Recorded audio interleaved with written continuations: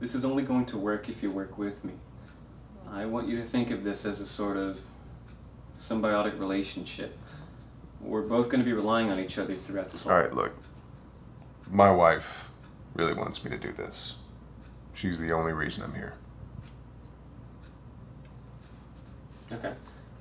Why do you think she wants you to be here? Because she really cares about me.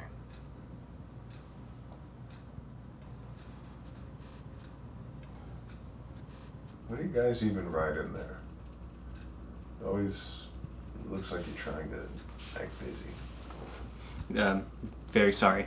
I was just taking some notes. Why don't you tell me about your wife? What does she do?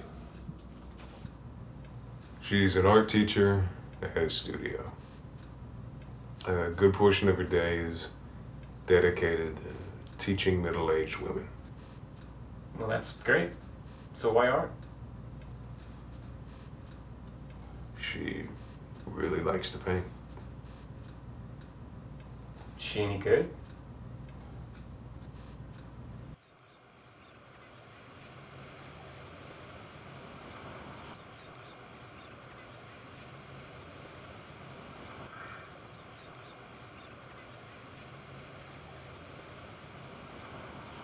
I don't know, they look kind of small to me.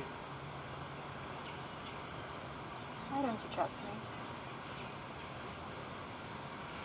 Don't work too hard now.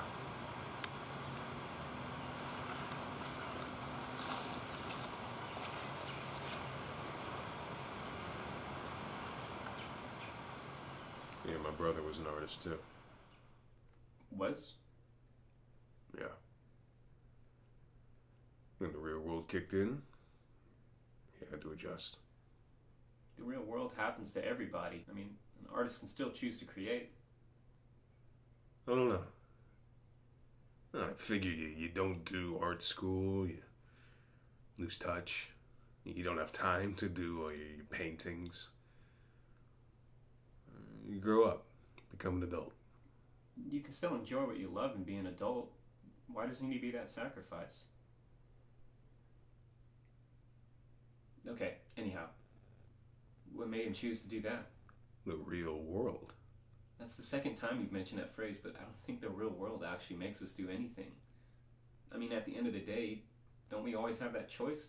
I mean, wouldn't you agree? Alright, look, anyone that truly believes that the real world doesn't influence our decisions is either delusional or a kid born with a silver spoon in his mouth. Alright, look, most of us just don't have the luxury of making bad decisions. Going to art school would have been a bad decision. Look, tell me, do you ever see advertisements that say looking for a good painter? Was he a good painter? What? Do you think maybe you secretly didn't believe in his abilities as an artist? No, the kid was a fine painter. I mean, he got into the school of his fucking dreams. Do you think maybe he didn't believe in his abilities? Maybe the pressure of making it was too big for him to handle? No, he wanted to go, but I said no.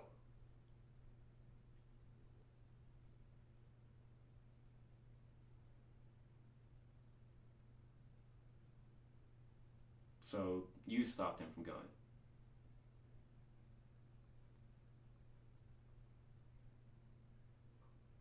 Yeah. Yeah, I did. Look, I'd like you to meet me at this address next week. If you can. I really hope to see you there.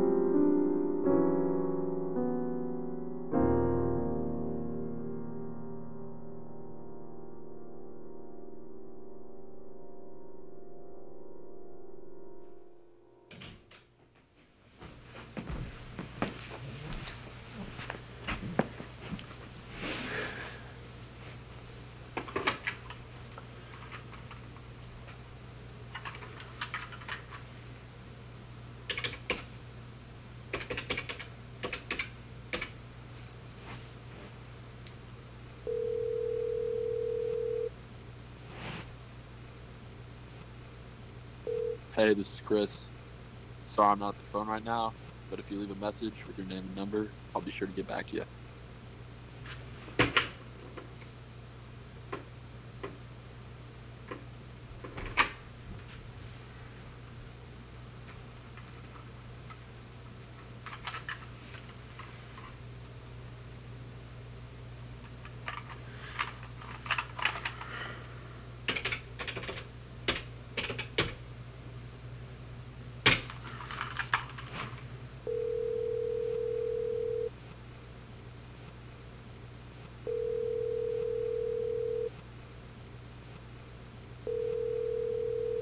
Hi, you've reached Taylor.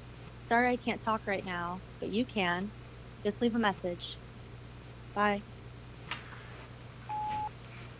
Hey, it's me.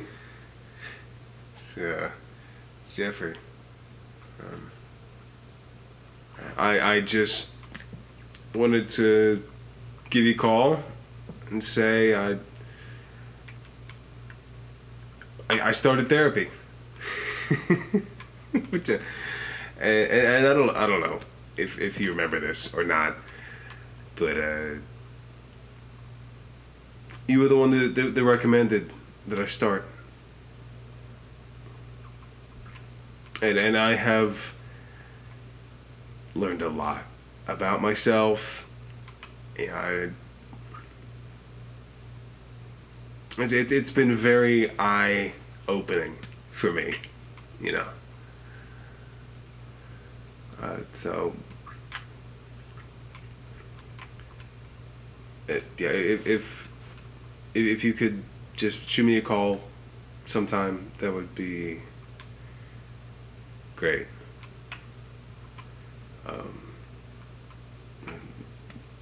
Yeah, anyway, bye.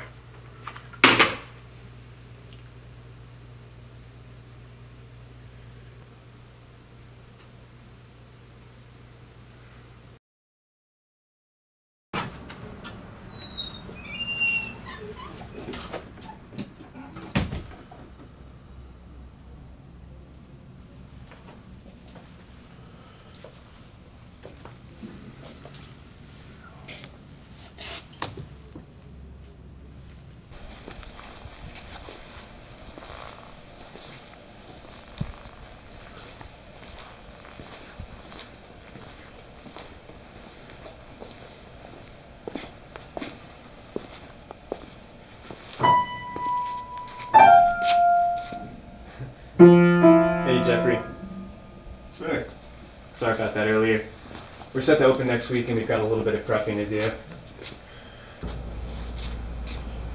So, why'd you bring me all the way out here? Well, you complained about my office, so I thought I'd get you in my theater instead. Oh, you own this place? I do. Not bad. Not bad at all. Hope to make it a family business. Maybe even pass it down a couple generations.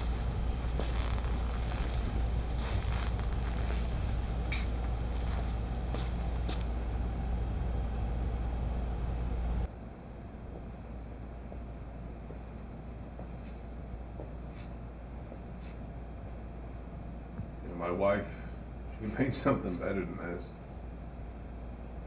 And now what it would be, I wouldn't have the faintest thought. But I do know she would love doing it.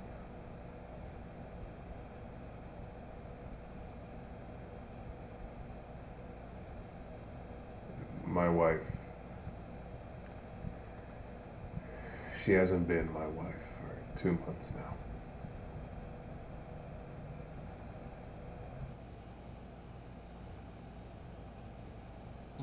I'm sorry, Jeffrey. Yeah. You know, she was the kind of person that fit into my life perfectly. And I know we made each other better people. I know we did. I think they hate me.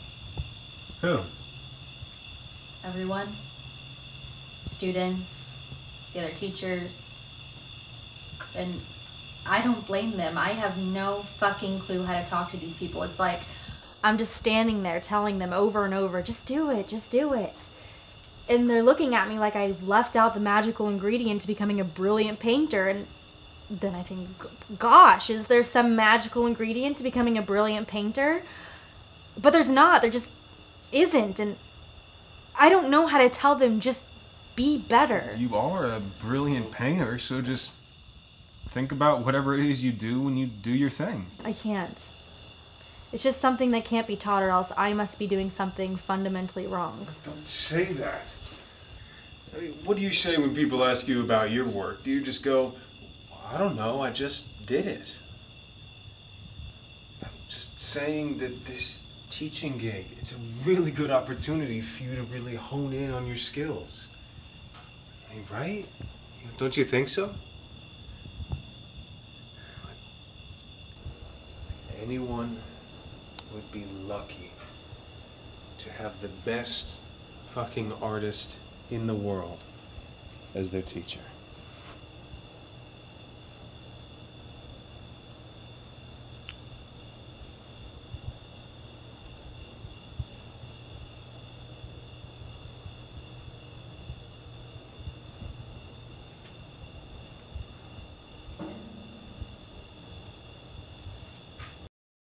You asked during an earlier session what I was writing in my notepad. Yeah? It was actually this monologue. I know it's unprofessional of me, but to be honest, you inspired some of the lines I wrote. Well, I don't know how I did that. Besides, aren't you supposed to be the one inspiring me? Yeah. But if I'm being honest, I spend most of the day trying to inspire myself.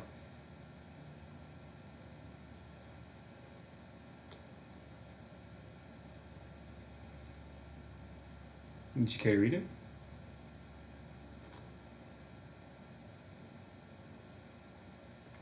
So a student, very sneakily, went behind my back and submitted one of my paintings to peers. And, well, now they want more. They want to put my work on display. Who is they? A few representatives from the gallery. The one we went to together last fall. They said I need to make 5 new pieces by the 16th, and I mean, it's possible, but I'd have to quit my job if I want to get them done on time. Showing off a room of your artwork to a bunch of snobs sounds eventful. Are they going to pay you, or you're going to let them fuel their snobbery for free? Well, someone would have to buy the pieces in order for me to get paid. And curators estimate that with my level of skill and expertise, they would sell somewhere in the thousands range. Sweetie, they say that to everybody. They just need filler pieces so their gallery doesn't seem so empty.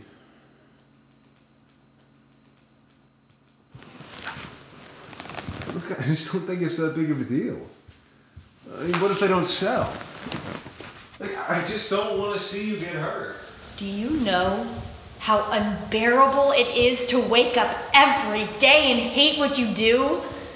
The only time I feel sane is when I'm dreaming about a different life.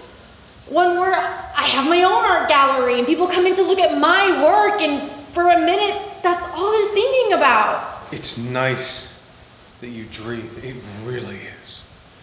But come on, Taylor. These things you're talking about, this place, it's meant to stay a dream. What's actually going to happen is you're going to throw away a job for what, the chance it's selling a couple paintings? And then what comes next? See, you don't know. You can't guarantee anything like you can guarantee a nice, steady income. Need I remind you of the reliable job you currently have? That job is why I'm so miserable, Jeffrey, and if you weren't so dense, and maybe you would have realized that. If being real is being dense, then I can't help you. You always think I want your help. Well, maybe I just want to be able to make these decisions for my own. You need my help, Taylor. You would get eaten alive in the real world. It's cruel. You must understand this, Jeffrey. I don't need your help. My work, it garners recognition on its own. People recognize my brother for his work, but he didn't let it get to his head. I'm not your brother, Jeffrey. Oh, Jesus, Taylor, I'm just saying that maybe you could learn a lesson or two from him. I'm doing this, with or without you.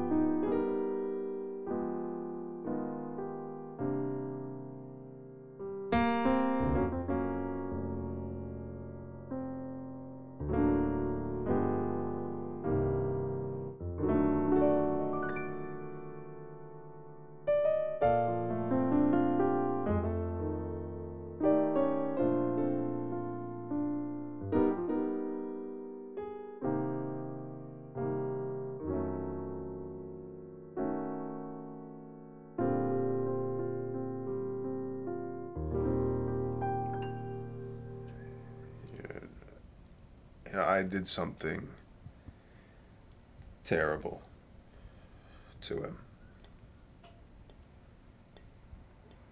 To my brother. We were having an argument one night. He said some things. I said some things. And he just walked off. Like he was never going to speak to me again.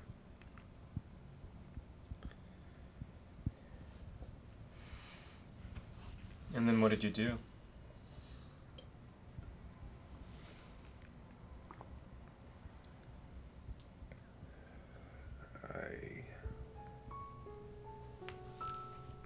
I destroyed his paintings. Did your wife ever end up chasing her passions?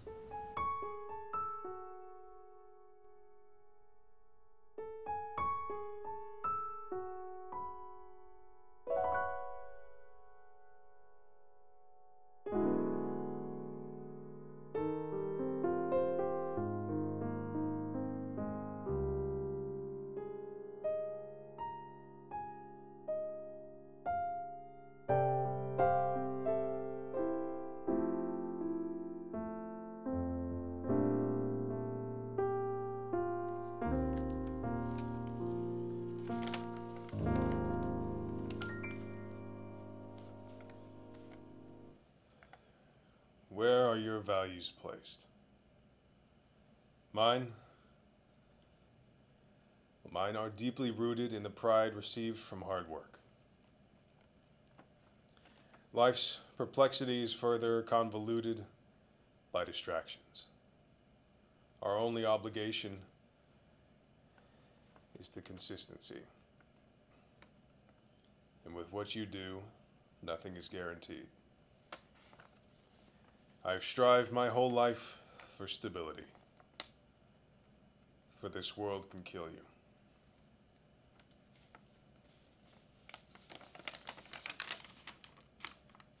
But I should have known that it wouldn't.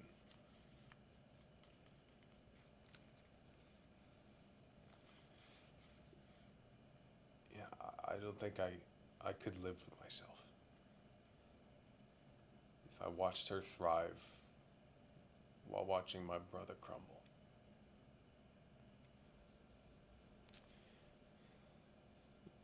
Every day, seeing the success he could have had if it weren't for me.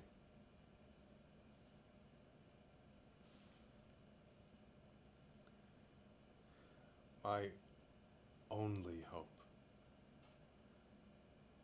is that I can one day earn their forgiveness. Because I don't think I could keep living as the killer of their ambitions.